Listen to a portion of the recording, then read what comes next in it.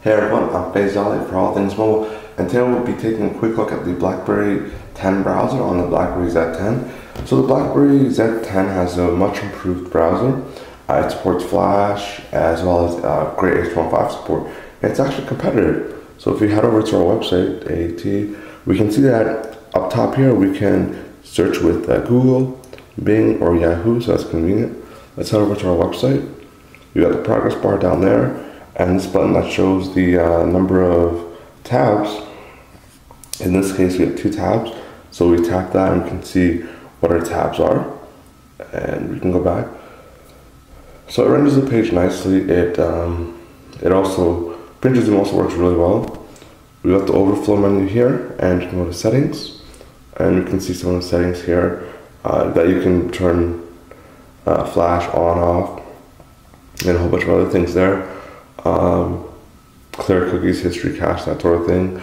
On your developer tools, you can also turn on desktop mode just to kind of render everything forcibly into desktop mode.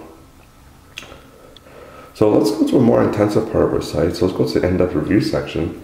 Let's go to the Playbook 4G LTE review.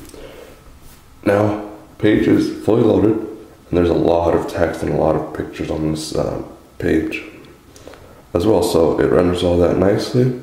Also, there's a reader mode, so if you go here, you'll find reader mode, and what that does is it kind of formats the text nicely. You can also adjust the size to make it smaller, and just go through it with relative ease.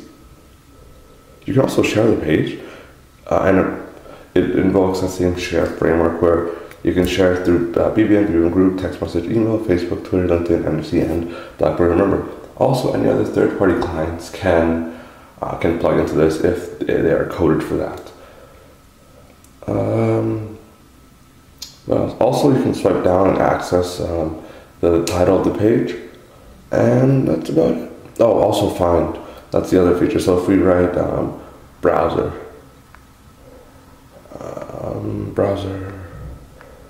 Oops, hang on. Browser. And we see 2 outer 9 results, and we can just, tap away, and then anytime browsers come up, it's highlighted. So nice little functionality there. And yeah, that's just about it.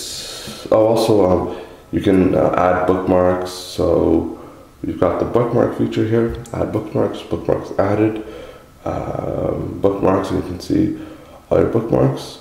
Also, the other thing is you can add to home screen. So let's say if you want to add this page to the home screen, enter, add it to home screen, and you could just go out here, and there you go. It's added to the home screen.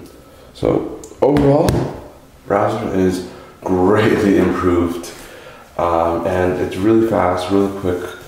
It's much better than the BlackBerry Z10 browser or any other browser before that. It runs nice and fluid.